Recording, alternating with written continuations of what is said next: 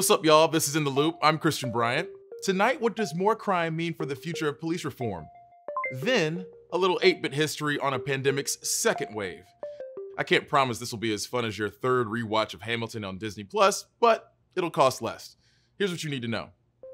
Nearly 130,000 people have died from COVID-19 in the US, as Texas and Florida deal with a surge in cases. To try and contain the spread, Miami-Dade County is closing party venues, fitness centers, short-term rentals, and all restaurants with the exception of takeout and delivery services.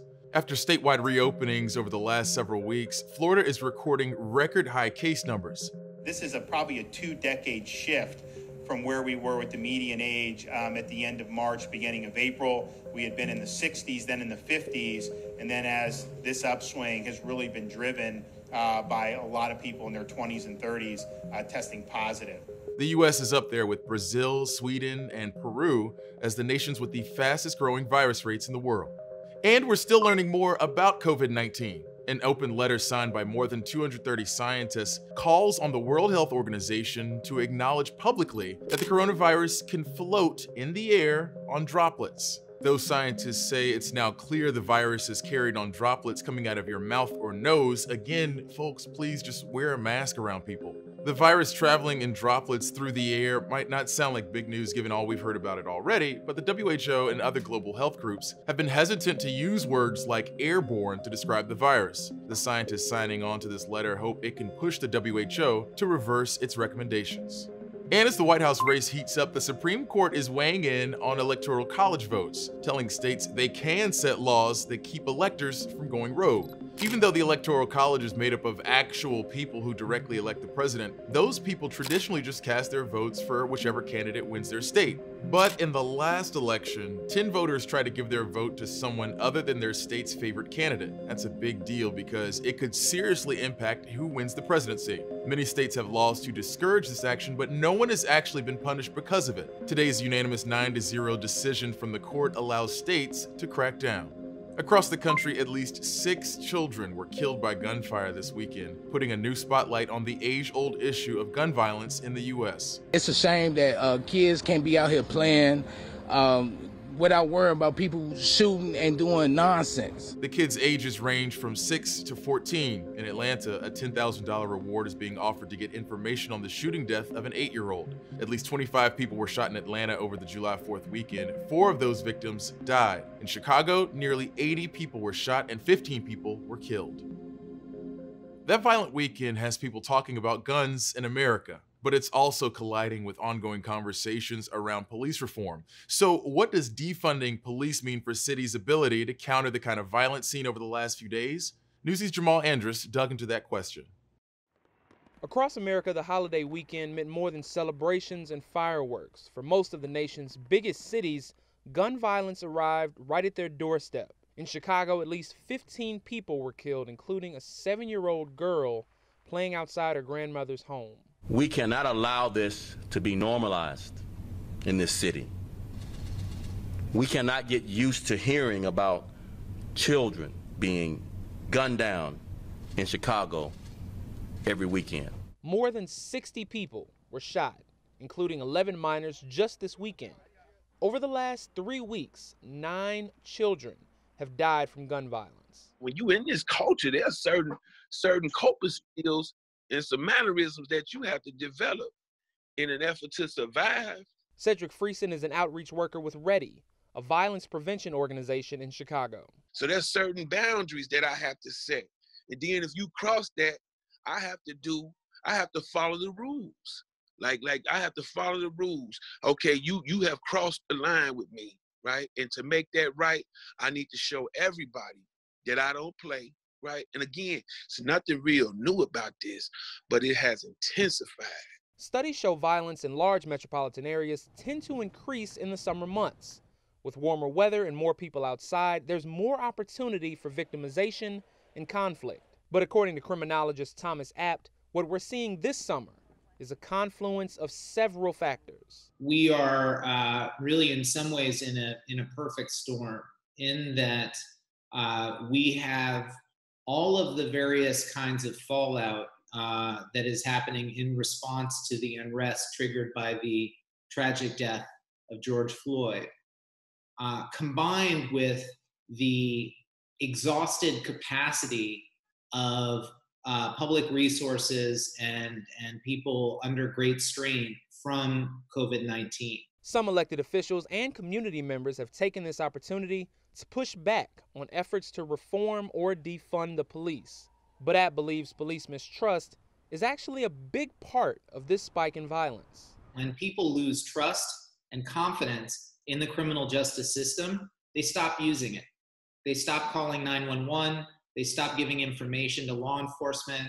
Police violence is linked to and can contribute to community violence. And so one of the things that we need to understand is that if we want to keep our communities safe, we have to avoid these situations like the death of George Floyd. After 3 years of decline, shootings in Chicago are up 42% compared to 2019, and homicides have risen by 32%. Other big cities, including Minneapolis, Baltimore, and Los Angeles, have seen an uptick in violence, while lawmakers have either passed or promised major changes to the city's local police force. New York, which just cut $1 billion from the NYPD budget, has seen a 53% increase in shooting victims this year compared to last year. For people whose lives are directly impacted by this, they are impacted by both police violence and community violence, and they need relief from both. And that's really what they want. And I worry that activists and people who are traditionalists really only want to talk about one side of the equation. But if you're living this, you desperately need relief from both. Jamal Andrus, Newsy, Chicago. Here's a hint at what we'll be covering when you're back. Bow, bow, bow.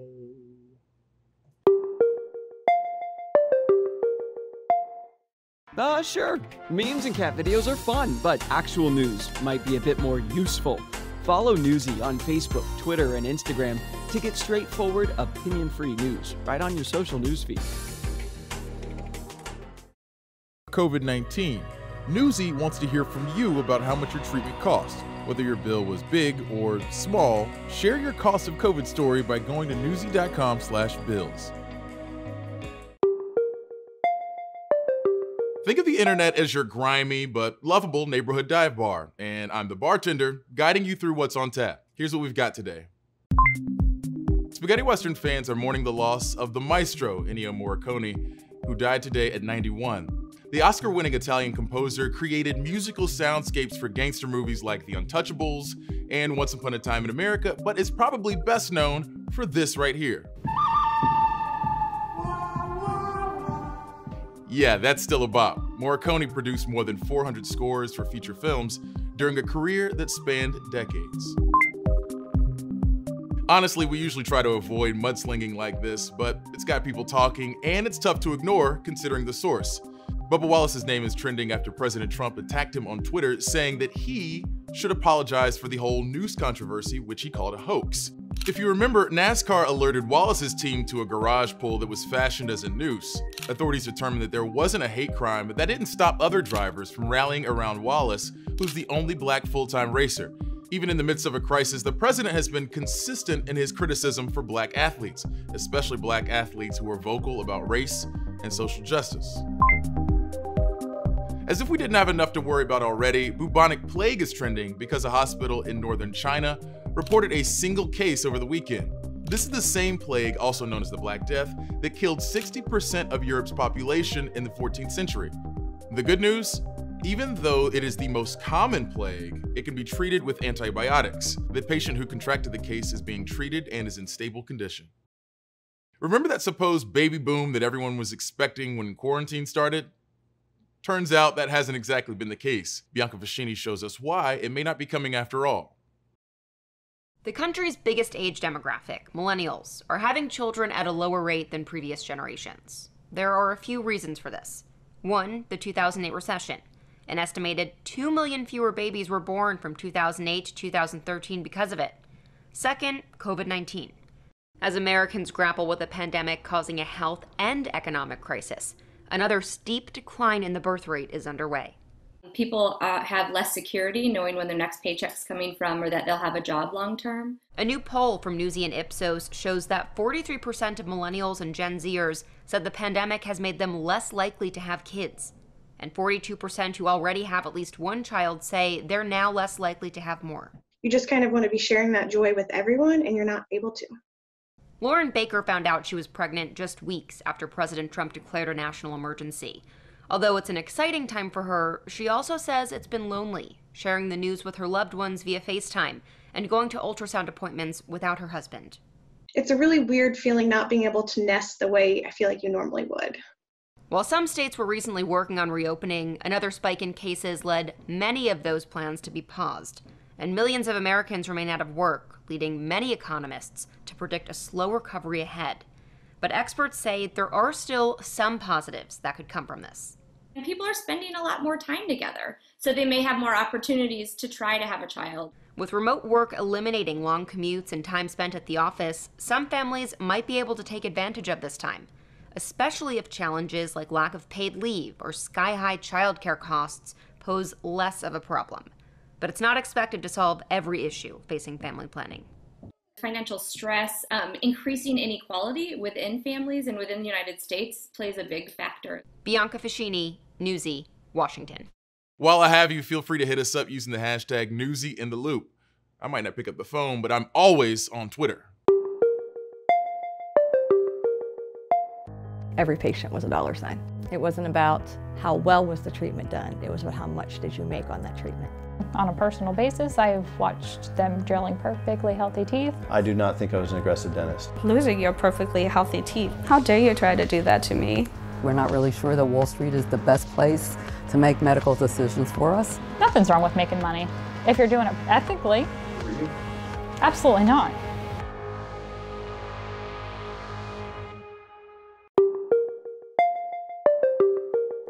The risk of a second wave for COVID-19 was always a real one. You think you're out of the woods, life gets too normal too quickly, and then you've got another spike on your hands. And given where we're at right now, it's hard to argue that that's not what's happening. Newsy's virology series has been breaking down this pandemic from day one, including in this next piece that looks at what history has to teach us about a virus's second spike. You don't make the timeline. The virus makes the timeline. By now, you're familiar with the phrase, flatten the curve. Flatten this curve. Flattening of the curve. Depress the curve. As the pandemic of 1918 spread across the United States, some cities like Philadelphia carried on as normal and saw a spike in cases. Others, like St. Louis, closed businesses and schools and avoided that spike. But in 1918, another city presented another lesson that showed the dangers of lifting quarantine too soon. On the question of when coronavirus quarantines should come to an end, what happened to the city of Denver, Colorado a century ago could serve as a warning. October 1st, 1918. Even while several in the city are hospitalized due to flu-like symptoms, Denver's public health manager denies that the city has any cases related to the pandemic. By October 6th, the flu has overtaken the city. City officials scramble to institute a mandatory closure of all public places, except essential businesses. Over the coming 2 weeks, the curve begins to rise as more and more deaths are reported around the city. But by October 20th, the curve appears to crest, and the death rate begins to drop. Health officials in the city begin to think their battle with the flu is over. The mayor and business owners become increasingly eager to reopen, and after another week of decreasing numbers, Denver reopens on November 10th. The next day, World War I ends. With all restrictions on distancing lifted, thousands flocked to the streets for an Armistice Day celebration. But the pandemic was far from over in Denver. No more than 10 days later, signs that the city opened back up too soon became clear as the death toll rises again. In an attempt to combat the second spike in cases, Denver officials try to close the city back down, but businesses refuse. More and more cases overtake the city, and tensions grow between the city and its businesses. Meanwhile, without much evidence, the mayor and health officials start to blame immigrants from Italy and Eastern Europe for the second rise in cases. Ultimately, the second peak of Denver's battle with the 1918 pandemic results in even more deaths than the first spike in cases.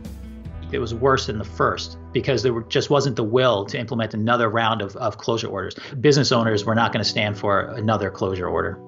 Dr. Navarro is a medical historian whose research team at the University of Michigan is responsible for much of what we know about the 1918 Spanish flu. I think that the real lesson is not necessarily for public health officials who know this already. I think the real lesson of Denver is for the general public we can say this is what happens when you don't keep these non-pharmaceutical interventions in place for long enough. There were lots of public health officials, lots of physicians who were telling the public, we're going to be through this in a week. They were trying to sort of impose, or at least give the information to the public that they were the ones who were in control of the disease. And that was definitely not the case. We're always behind in terms of the data. They were behind in 1918. We're behind today.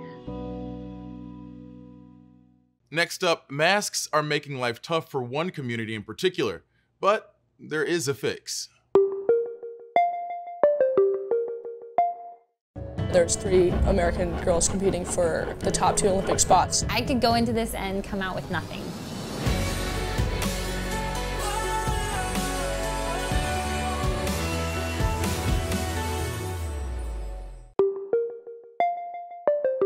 By now we know that face masks are a super important and easy way to slow the spread of COVID-19. But we also know just how tough it can be to communicate when you've got one on, especially for people who often rely on lip reading like the deaf or hard of hearing. Newsy's Kat Sandoval shows us how some folks are getting creative to solve that problem. With more people wearing masks now in the interest of public health, some say it's worth considering masks with clear windows where people can see your lips. Since masks like this already muffle our voices, window masks are especially helpful for people who are deaf or hard of hearing. It's important to me because I rely on lip reading so much to be able to get information. Nicole Hausman is deaf. She finds going to the grocery store one of the hardest places to navigate now that everyone wears a mask when shopping. She hasn't seen anyone wearing a window mask, but says it would help. I don't bother asking anybody questions when they're wearing face masks because I know there's no chance of understanding them. Now, if they had a clear mask on, I would be able to talk to the person, to an employee, and ask for help. Hausman says if she does need to communicate, she writes on a piece of paper for others to read. Approximately 48 million people have some degree of hearing loss. A spokesman from Gallaudet University, one of the top universities for deaf and hard of hearing, said window masks do make it possible to speech read or lip read and to see facial expressions, both with speech and with American Sign Language. They also clarified that while these masks can help, not everyone who is deaf or hard of hearing are skilled at lip reading, since there are many factors at play. Sky Kubakub is a fashion designer who specializes in gender non-conforming clothing centered around the LGBTQ community and people with disabilities. Kubakub started adding window masks to their fashion line and asked for feedback on the prototype. I sent a bunch of the window pane masks to a friend of a friend who is deaf, and they were just like so happy because, and I guess that they said that they cried because they were so happy that they could, like, you know, see people's faces. In addition to window masks, Kubakub is exploring ways to improve face coverings. A lot of times the fabric ties might not be accessible to folks who don't have like fine motor skills or who just like can't raise their hands above their head for that long. The ear loops, if you don't have ears or like if you don't have one ear, having these snaps and Velcro versions just are like a lot simpler. Alicia Austin teaches infants and children who are deaf and hard of hearing. When you take away that volume from somebody who's already using some sort of technology or overcompensating on their own, it makes it incredibly difficult to carry on a conversation. Children, regardless of hearing abilities, need to see facial expressions and recognition in order to learn. Austin wears her mask during her Zoom calls, so her students will get used to them when she finally sees them in person. And it kind of looks silly. So we've We've done some of that play, putting it on bears, putting it on me. The children are wearing them so that when we do get together, it won't be as bad. She also says there are more benefits to window mask. Think about using a clear mask for grandparents who might have diminished hearing and don't even realize how much they rely on that face-to-face interaction to understand. Kat Sandoval, Newsy. The coronavirus has dominated the airwaves since this pandemic started earlier this year, but you might have also noticed some more political messaging taking up more TV time as we get closer to November. This next story from Newsy's Nathaniel Reed shows us how the White House race is playing out in political advertising. Biden is clearly diminished. All men and women created. I won't traffic in fear and division. We are seeing more advertising in 2020 than we had seen in 2016. According to new data released by the Wesleyan Media Project, during the 7-week period from May 11th to June 28th, Joe Biden spent over $3 million on television ads, airing them over 3,000 times. Add in super PAC dollars, and pro-Biden TV spending swells to over $15 million. The outside groups have come, are active on both sides, but much more heavily are favoring Biden. And even if we include those, Trump still has a large on-air advantage in most media markets. Sure enough, in the same period, President Trump's campaign spent upwards of $31 million and aired ads over 50,000 times, with outside groups contributing another over 10,000 airings of pro-Trump ads. 2020 has shaped up to be a banner year for political advertising overall. In the last month, President Trump's most run ad, So Wrong for So Long, portrays Biden as weak on China. What a beautiful history we wrote together. And casts President Trump as the jobs president. I'm Donald J. Trump, and I approve this message. Meanwhile, Biden's most run ad focuses on leadership. The country is crying out for leadership. Leadership that can unite us. Leadership that brings us together. It doesn't even mention President Trump by name. I'm Joe Biden, and I approve this message. According to data from Advertising Intelligence, the Trump campaign runs a greater variety of ads than Biden, running at least 9 different ones the past month, versus only 3 unique ads by the Biden campaign. And Biden tends to run less negative advertising than President Trump so far. He doesn't need to. People already have pretty fixed opinions about Donald Trump. Joe Biden, even though he's long-time career in politics, Barack Obama's vice president, still needs to reintroduce himself to the American people. In a polarized world, these ads are meant to appeal to the most general audience possible. Local TV still remains one of the best ways, if not the best way, to reach a geographically specific audience and to have broad reach. Nathaniel Reed, Newsy, Washington. That's it for us, folks. Until next time, I'm Christian Bryant, and you have successfully completed In the Loop, earning you 10 Loop Bucks, redeemable at any In the Loop franchise store. Spend them wisely. We'll be back tomorrow, same time, same place. Stay tuned for more top stories from Newsy.